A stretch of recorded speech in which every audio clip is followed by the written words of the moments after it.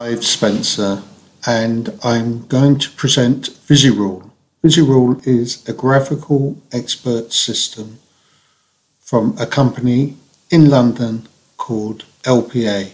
LPA stands for Logic Programming Associates. LPA have been working with EMDS for several years now.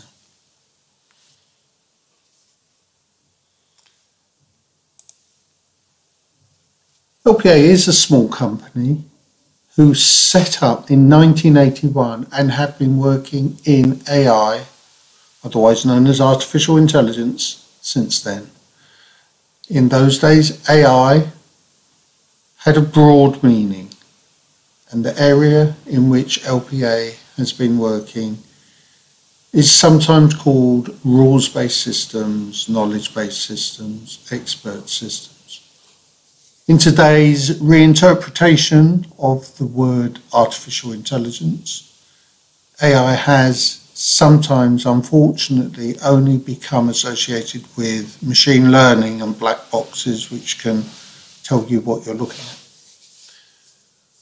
LPA have been working with various businesses and in the late 90s developed a document automation system that was very successful, and that became a commercially available product under the name Contract Express.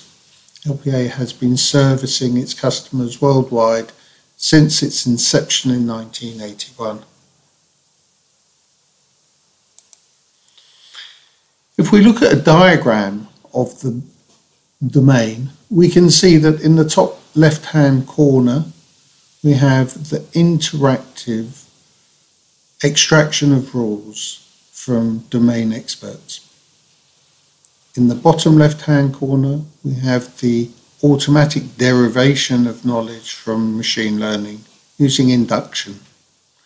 In the top right-hand corner, we see the deployment of expert systems as interactive questionnaires. And in the bottom right-hand corner, we see rules being embedded within other processes. So what is VisiRule?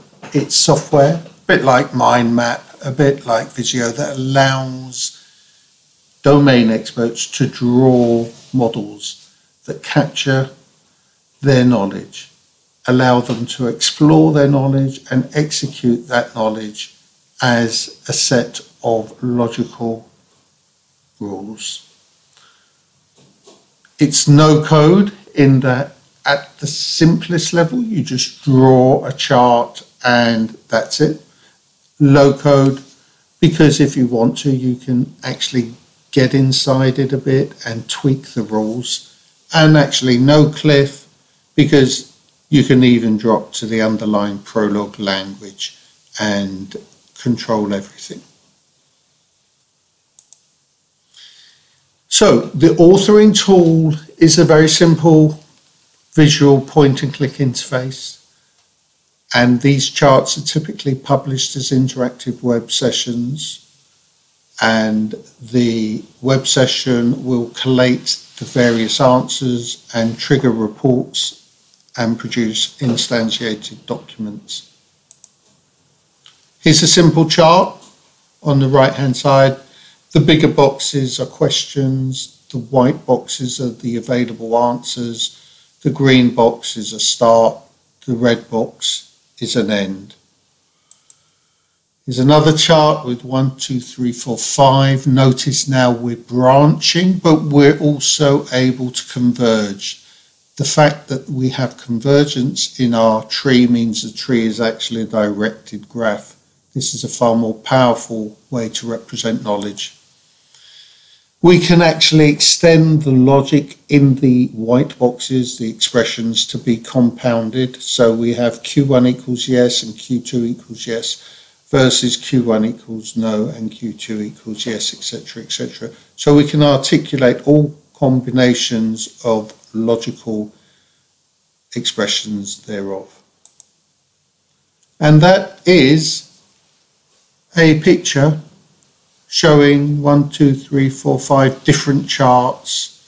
Each chart is dealing with a different aspect of a topic. The idea with VisiRule is that you can represent your knowledge visually in VisiRule, and the VisiRule will automatically generate the code needed to walk through that chart, and that will happen within EMDS at runtime. Thank you.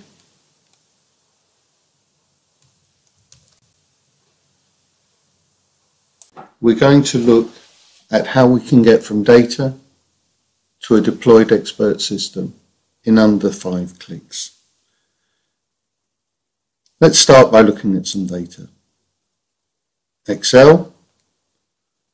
Here we have our sensors for the various flights over time.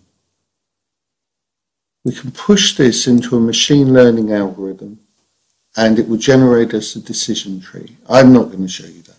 That's standard. But what we can then do is export the decision tree as PMML, and then we can import that into Prolog. Let's fire up a Prolog and let's import PMML. Go to disk, pull out one of our many PMMLs and load it up. Now, on the left, we see the XML data with all the nodes, the counts and the splits. And on the right, we can see some sort of internal rule representation. We can save that file as a VisiRule chart, CS4, it's my fourth time lucky. And now we will get a VisiRule chart. Let's get that out of the way and we can see some information on it. And it has an average path length of 6.2. Okay. Here's our chart. We can do what we like to it. So one thing we might want to do is say, okay, we don't really need this. We can delete that. Or we can just check those expressions directly. Okay, we could make more changes, but that's enough.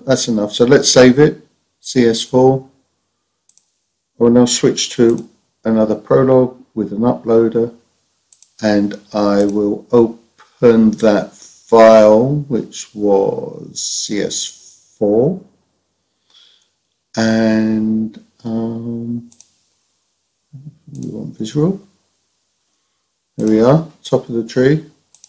Okay, there's the chart. Yeah, we could add in explanations or do other things, but we're just going to push it. So we go to the web, let's call it demo 4, click the right file, and push it up to our VisiRule server, cloud-based server, which will walk through this chart, extract all the relevant bits, and publish us an interactive web-based questionnaire. It will also generate an SVG image of the chart. So we can now answer the questions generated from this chart interactively. Pause.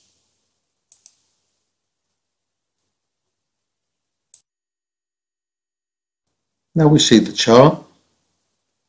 First question, let's put in a value of 0.77, and that takes us to the right, and then maybe let's put in a value of 145.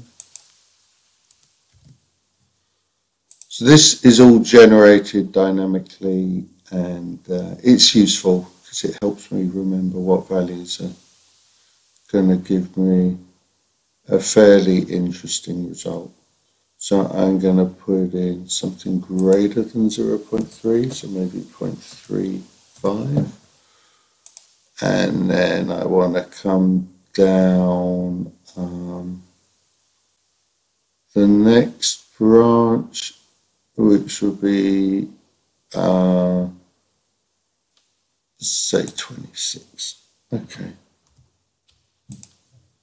That should get me to the end, and it will generate me a report, and the report contains a question trail of all the answers and the whole conversation of the session. So that will appear in a file, and the file is stored on the server, and that file can also be generated as XML, and the XML can be passed through to other processes.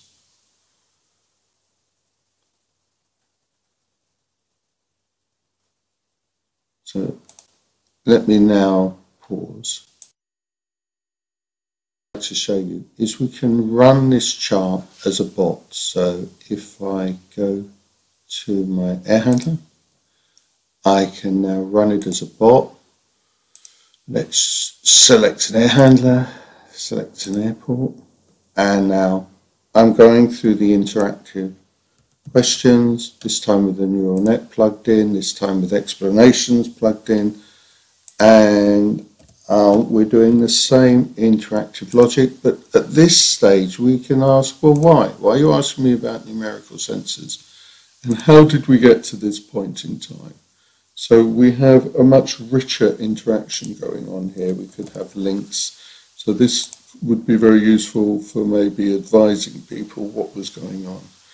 Let me put in a couple more values, 160, and finally 25, and it will come to some conclusion, and it tells me it's a turbine axle bearings, and it can export a trail of this conversation for me. So there we've seen the same logic deployed in multiple ways.